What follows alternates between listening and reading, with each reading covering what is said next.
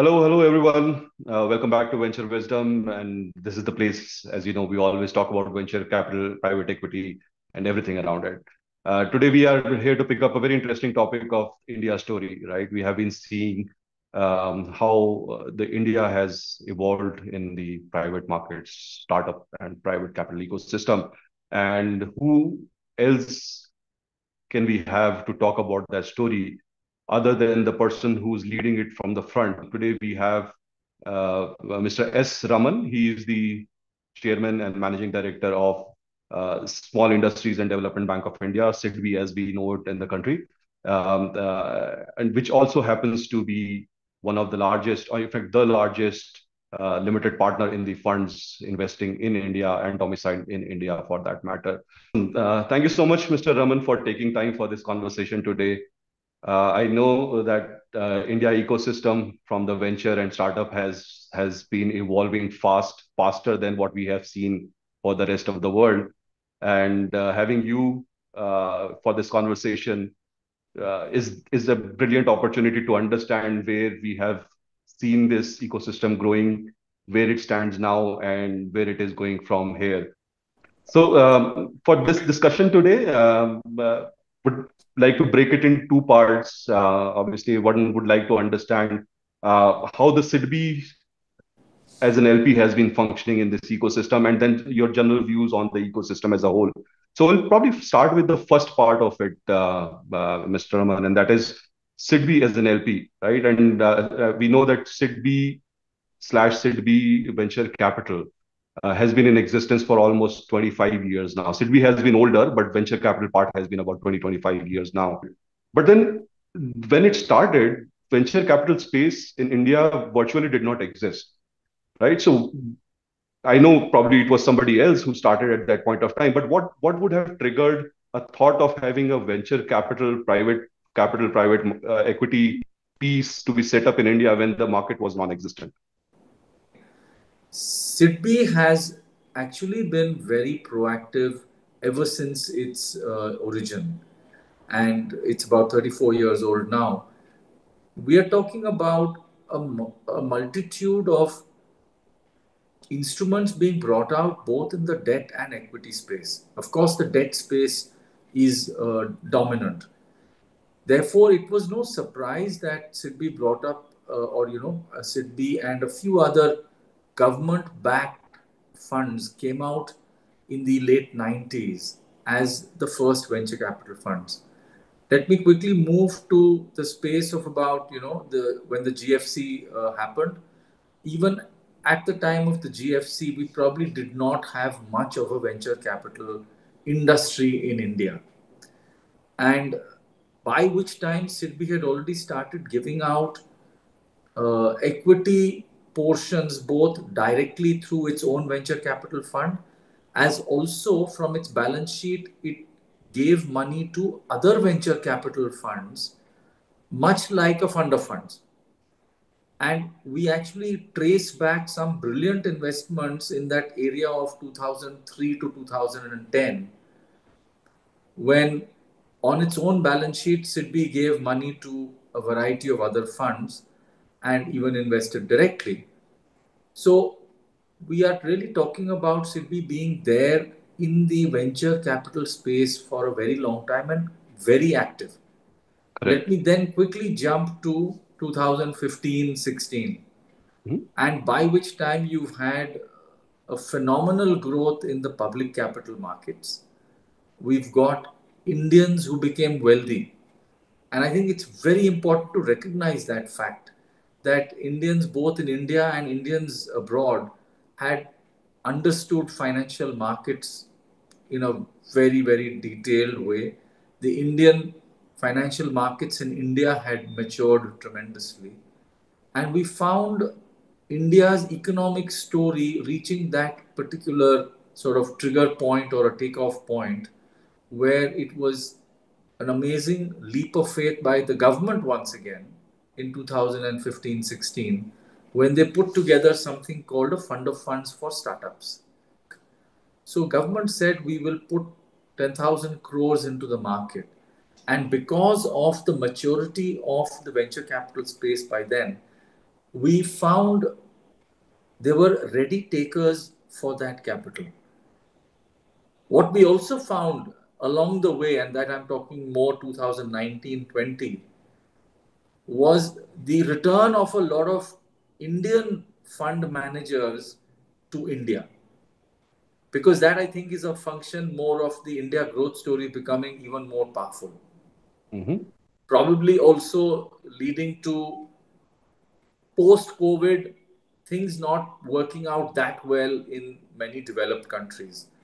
So all in all, what I'm trying to, you know, give the listeners a visual is a country that is economically growing very strong and is looking at the venture space as a way to kickstart the economy. So we're no longer reliant only on debt. We're talking about venture capital going into the hands of experienced fund managers, many first time fund managers. In fact, amongst the 108 AIFs that SIDBI has supported in this 10,000 crore fund of funds program, about 40% are first time fund managers. I must qualify it by saying that some of these first time fund managers are those who have run funds in maybe other jurisdictions but have come to India thereafter. So they Sure. are experienced people. And I think the important point here is that money was given in the hands of experienced people. It's very evident when you say the old and new managers equally performed well with whatever money you invested.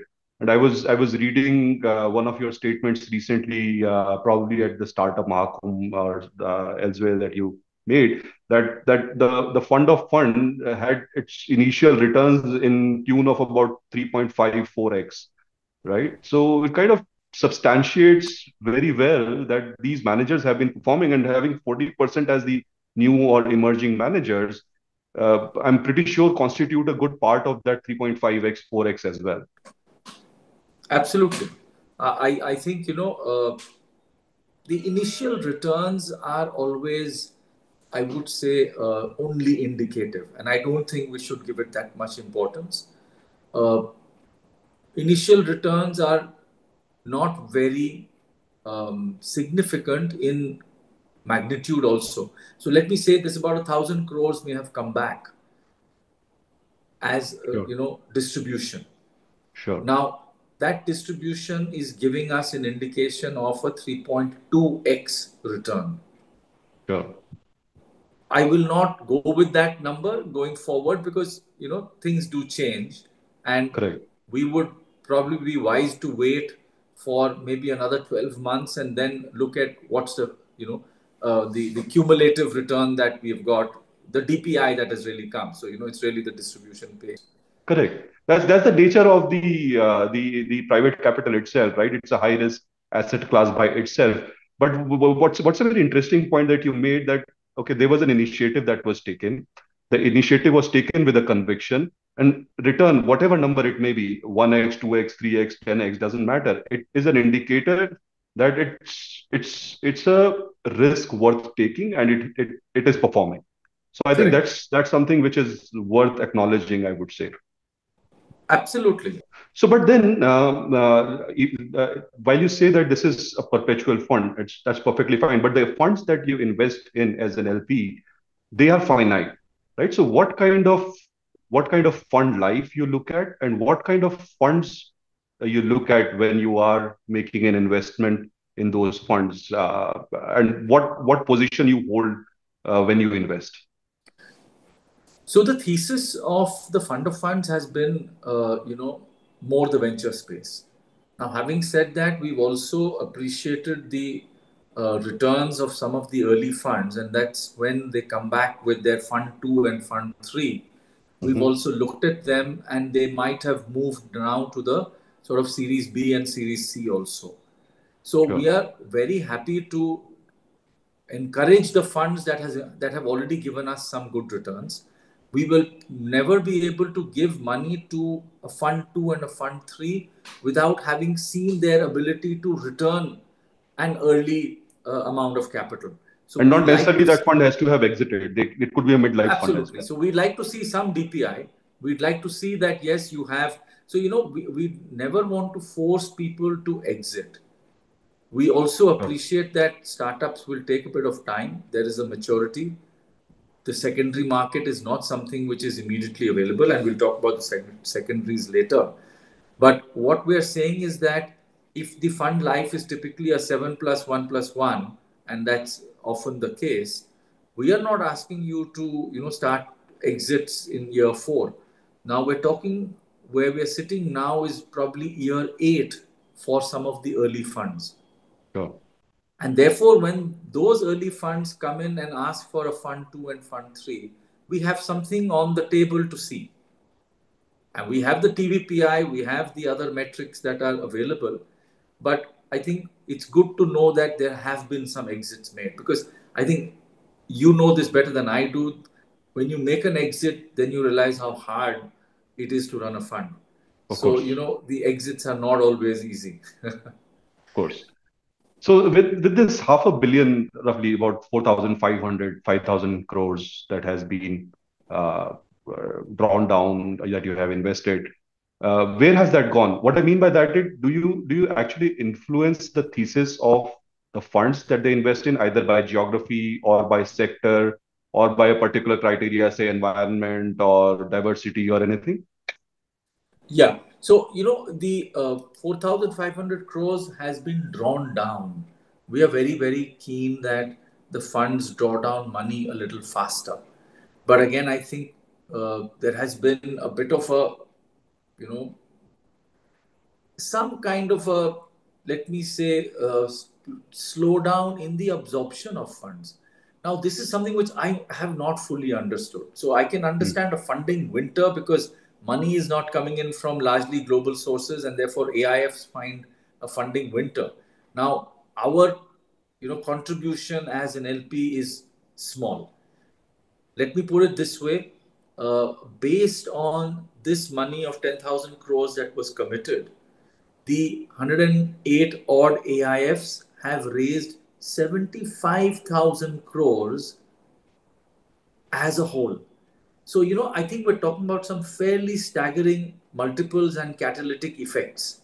So, a 10,000 crores has led to a total corpus commitment of 75,000 crores, And which do I you think anchor is all a the funds, or you participate as well? sometimes we have come even sort of in close to the final close, but we are interested in coming more early on. So anchor is really a difficult concept because we enter into the space only after the PPM is registered with SEBI. Correct.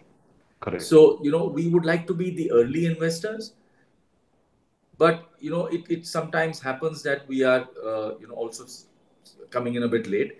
But more importantly, the funds where we have come in early has given a very big advantage to them to go around and collect more money, and that is something that we would like to continue to have that catalytic effect, and Sure. therefore we have recalibrated ourselves also to be able to come in early. Now And generally, this what is the position that you hold in the fund? I think for funds which are up to 300 crores, we can go up to 25%. And Okay. for, funds which are larger size, we would end up, having a, sort of a decreasing proportion. The max we would go to for 1,000 crore fund or a, 125, 150 million kind of a fund, we would end up probably at 17 to 18%. Sure. So, it really depends on what we see as the potential of that fund. So we would even go as low as 10% in some cases. So it sort of varies. But I think what's more important is we are sector agnostic, and therefore we would be very happy for a variety of areas to get funded. So we have brilliant agri-tech funds, we have a few climate tech funds, and we'll be happy to have many more climate tech funds and science tech and deep tech funds. We certainly have some very good deep tech funds. But most of the funds that have come to us and the way that they have deployed the capital, from the analysis of the portfolio companies, we find that a lot of them are just consumer tech. Sure. That thesis we certainly would like to change a bit. And therefore, going forward, when we look at, putting more funds into the startups, we would probably appreciate that if AIFs come in with a slightly different, take. We certainly would like to be more long term. So right now we're saying that AIFs have come in with whatever sort of fund period that they have decided, but we are putting out the clear message saying we'd be happy with AIFs coming in with a longer period. So why are we not looking at 12-year funds? Why not 15-year funds? We Sure. have the patient capital for that. Sure. So I hear that the patient capital government initiative intent to boost the economy and the startup ecosystem as a whole. But at the end of the day, you are still an LP, right? So two points as an investor, which I'm curious about. One, what is it that you necessarily do to evaluate the managers or the funds that you invest in? And second, what are the challenges as a LP that you face? That's a great question, Rakesh. I think, I don't know how the experience of LPs is there across the world, and we've got some huge LPs in, especially in the US, and the Canadian pension funds and people like that. Correct. So, I'm sure everyone's got their own uh, sort of tabulation and their ability to do a score sheet and do the risk assessment. So I think that bit would end up being fairly similar to what other large LPs would do. So you definitely look at track records of fund managers, and you end up understanding that if somebody has a particularly sort of skewed thesis, then you are a little worried about, are those industries something which are meaningful, and are we looking at putting money into those industries. As I said, if people do come forward more with deep tech and science tech funds, those could be looked at us separately, and therefore we draw a lot of expert people into our IC. So we have domain experts across the IITs, the Institute of Science, Bangalore. There are a lot of people who we could reach out to be able to increase and improve the assessment levels. So that Sure. is something which is a continuous process. Sure. The other aspect of your question is really, how am I monitoring those GPs, and what is my relationship with those GPs? How passive or active am I as an LP? And what is the way I am monitoring the funds which they have put in as an LP which is looking at growth of industries in India? Sure. We probably have a slightly larger obligation to sort of talk to the GPs and get better information from them. We are doing that. We are also trying to you know um, do our own bit of analysis of that data which comes to us as an LP. Hmm. This is something which we've taken up much more aggressively in the last 18 months or so. I think we'll never get intrusive, because we respect what the GPs are doing, but we certainly will get a little more demanding. And of late, we have seen some of the GPs coming back to us and saying, we want to exit this particular company. We may have, 10 companies in our portfolio, but this particular one we want to exit. So kindly sign off. It's at a 40% discount of the NAV. Hmm. Now, this is really where we start getting into sort of uncharted territory, and we need to sort of get a little deeper into this. We need to discuss this at an industry level. And Hmm. why Of I'm course. saying this particularly is, one, the valuation standards themselves are evolving. As I Correct. said, we've got great examples of companies being valued all over the place, and then 2 years down the road, we're talking 1/10 of the value. Now, this has happened. Of course, this is stray cases. A large number of companies are being valued fairly, at stable growth rates.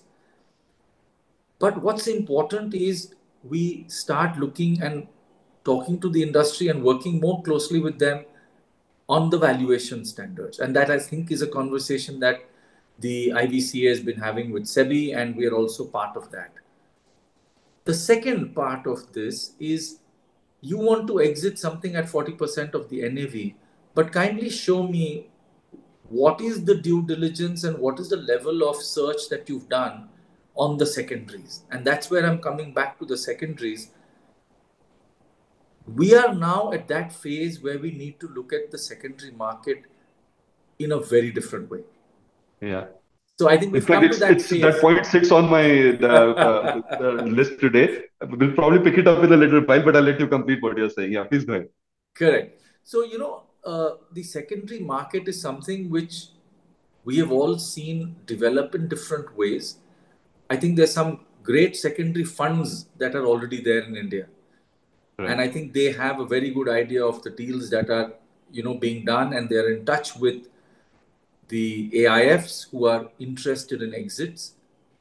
They are, in a way, playing a role like a market maker, because they have the information, they're pushing the information on to other interested parties, so they are creating that network of people who are interested in the secondary space.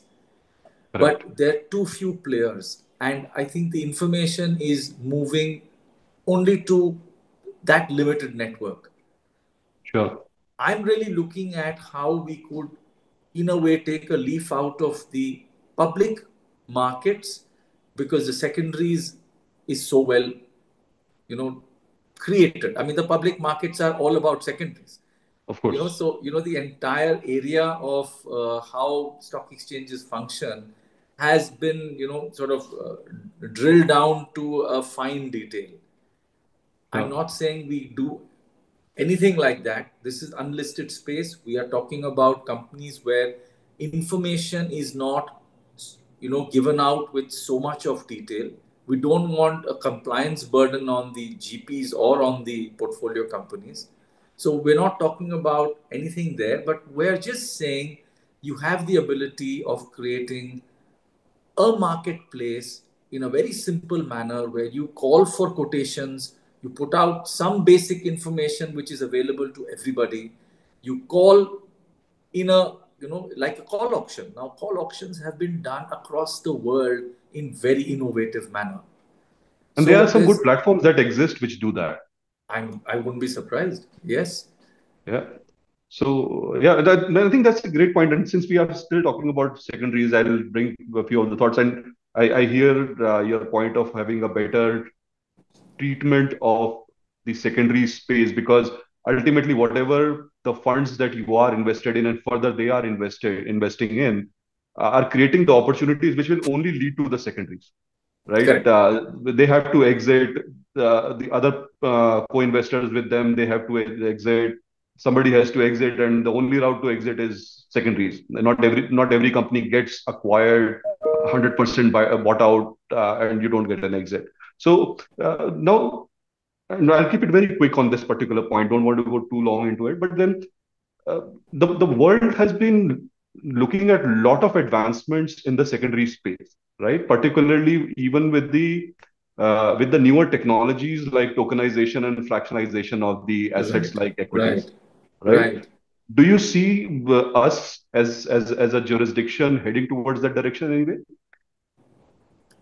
So my answer would be a very big yes. I mean, I think, as a nation, as a, set of individuals, we have sort of taken to digitization of all types very, very easily, and I think we are not scared to move into that space. So, whether it comes out as a tokenized method on a blockchain, I think these are fairly easy experiments that we could conduct. How Sure. long does it take for us to conduct a POC for, a few funds that are willing to join hands and put this out in some sort of a, blockchain methodology where information is, available freely to those people who want to come into it. And we have clear call auction methodologies which are running on that. It's, But it's right now I'm fairly easy hearing to do. I'm hearing a practitioner speak about it. You have been a regulator in past as well, right? And just wearing that regulator's hat for a moment, do you think our regulators are ready to adopt or look at that direction? Our regulators have always done things which have a deep economic logic. I mean, that is really the only answer I will give, because even if you look at the public listed space, I remember having conducted call auctions for illiquid securities, and we had a very detailed mechanism on how it should be done. So we Sure. had something open for 45 minutes, we had a 15-minute window for people to reconcile their orders. We ran something which was very, very sophisticated. It's just a different matter that there were such illiquid securities that we hardly had a response. Sure. But that's the nature of illiquid securities. So all I'm saying is that the economic logic is illiquid securities. It doesn't matter whether you call them as listed or unlisted. So an unlisted, sorry, a listed illiquid security behaves the same as an unlisted Very illiquid correct. security. So, I think the logic is very clear that we want participation, because if value exists on the table, we'd like more people to be able to partake of that value and add to that value. Interesting point of view. And I really hope we get into that direction because world is moving in that direction. And for every good reason, India has been leading from the front. So I hope we see something on that. But coming back to you, or SIDBI as a LP, and now I'm just thinking of the listeners who are either the first time managers, or I would say largely the first time managers. If they are looking at you as an LP, what advice do you have to them when they approach SIDBI for an investment? That's again a great question, and I'd really like to answer it with the experience that we've had in dealing with first time fund managers. And I think we have mentored them. I mean, I'll put it very bluntly, we've had some first time managers which have been with our team for over 2 years, Mm-hmm. because they really would like to get into the funds business. It's extremely difficult. It's a fairly sort of hard pitch that you have to make in front of anybody, even for a matter of getting 2 crores from them. Let me, it's, I think the more we, demystify this, the better it is for everybody. So, Certainly. making a pitch for 2 crores in an HNI or a family office, you really have to go through a lot. And therefore, a first time fund manager sometimes comes to us and says, listen, I've managed to raise 25 crores. I thought I would do 100. Now, Hmm. what advice do we give him? So, he's not, let me say wasted, he's gained valuable experience, but it's taken over a year for him to, sort of raise maybe 25 to 50 crores. Now, how does he go about it? I mean, these people have fire in the belly, they've got the passion. They are coming from sometimes even the smaller cities, but they see huge value in certain enterprises which they know very well. So, we are looking at no two situations that are the same. We're therefore holding their hand and telling them, listen, this is how you go about it. We sometimes get them to talk to better known fund managers who are experienced. So, Mm-hmm. because of the network that is available in front of us and the fact that we talk to fund managers of all hues, we are therefore able to help a lot of first time fund managers, a lot of women managers also. Sure. So what would be the top 3 points that you would say that if they come with makes their chances of both getting the money and getting it faster? So, one, I think you need to know your market. You need to have some understanding of what you want to do with your money. You cannot be asking us, listen, should I put it in A or B? Now, that is really your initial due diligence and your understanding of your hyper local market. Mm-hmm. So, it is very important for you as a fund manager to have that clarity that, yes, I know where this money can go to, and I've already done my homework. Then it's Sure. really easy for us to help them gain a little confidence, saying that yes, we know that these are the kind of investors that are available in India. we'll certainly help you, and we can, even put you in touch with other fund managers who might help you. Sure. Sure. So, just jumping from there to the growing startup ecosystem in the country, and relating it with the growing number of VCs as well, for that matter. Now, I'm just trying to do a small comparison of the ecosystem here versus certain geographies overseas. The relative exit values are lower in the country. Do you see that is anywhere a deterrent to the venture capital as an industry in India?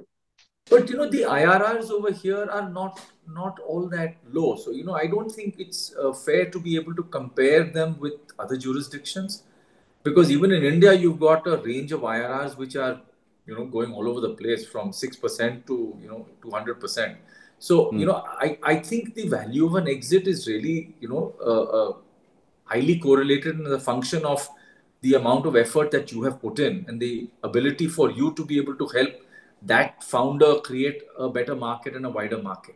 By and large, in India, with the kind of growth that we're seeing in the economy, I would be very surprised if, generally speaking, the value of exits is, significantly lower than other jurisdictions. from here, on a general outlook, where do you see the Indian private capital and the startup ecosystem going? Oh, I think it's going to, I'm looking at a number of 100 times from what we've got today, because the amount of money that is waiting on the sidelines to come into what we would really call as the deep tech area and the science tech area. So Correct. the incubation centers is something that SIDBI has focused a lot in the last 12 months. Hmm. We've put in some bits of money across 15 to 16 incubation centers. You'll be amazed as to the number of good projects that are emerging from the student community. Correct. So, we have seen one of our funds is called Campus Fund.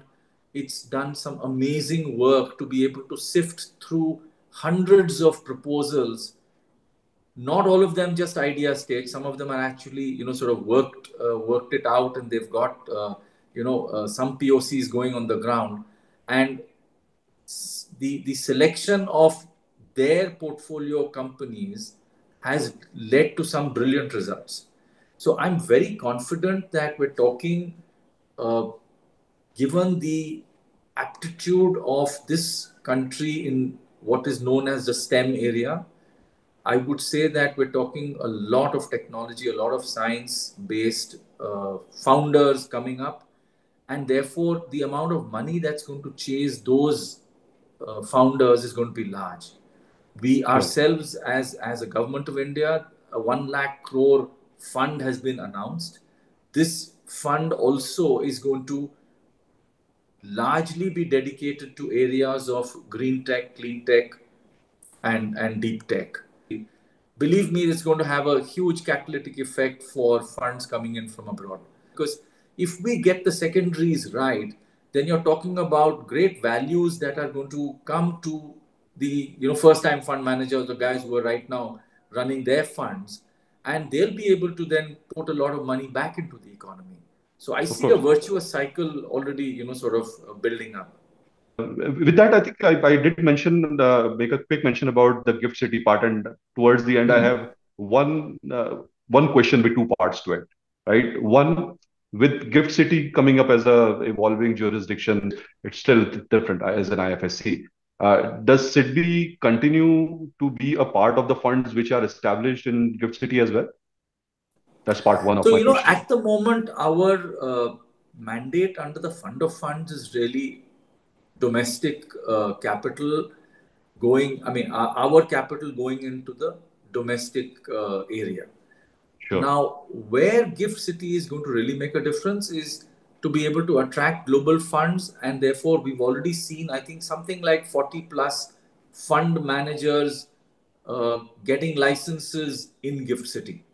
Correct. I don't know how many of them have already set up funds. I don't have that number with me, but I'm sure there's going to be a lot of excitement, because what Gift City is really doing is that it's pitching itself against the other jurisdictions of, the Dubai, the erstwhile Mauritius, the Singapore. So, you're talking about some good constructive competition coming about in this area.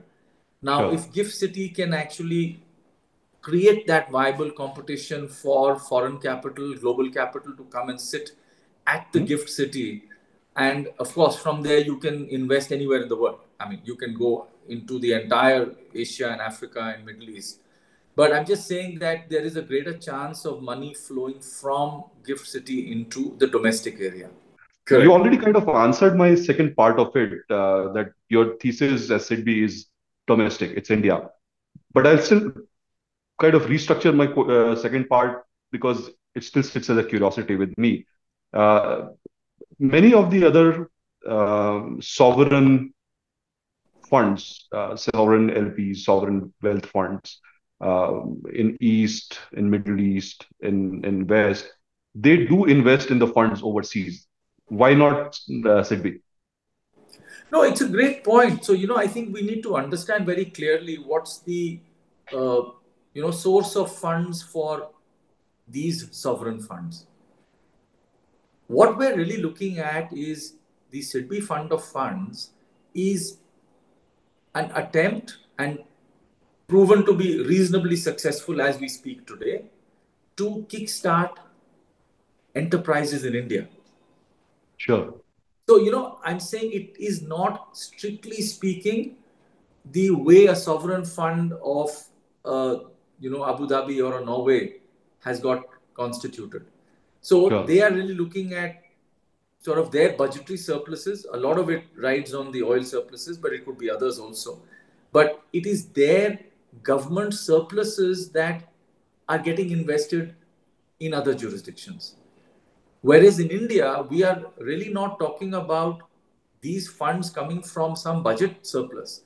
This is just part of our, capital expenditure. So if I were to really sure, look at it from a government budgeting point of view, this is capital expenditure of the government going into India.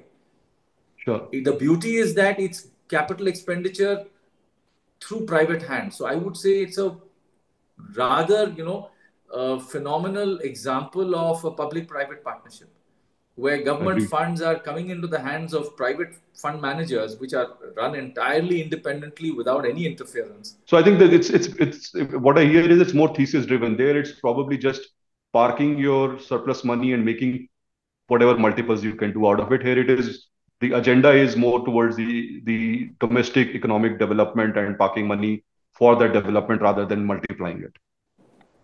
Absolutely. And you're creating wealth in your own country. Yeah. No, great thoughts. I think this brings us to the end of our conversation. I thoroughly enjoyed speaking with you today. Some pertinent points made, good advice for the listeners when they have to approach SIDBI as an LP versus generally being a good GP by themselves as well, and how we see India story growing further. Completely enjoyed this conversation. I so thank you for taking time to talk with me today. No, thanks a lot, Rakesh. And, we should certainly, sort of come back on a couple of points so that your information and, sort of statistics from different parts of the world will inform us better as we move along in this journey. But thank you so much for having me here today.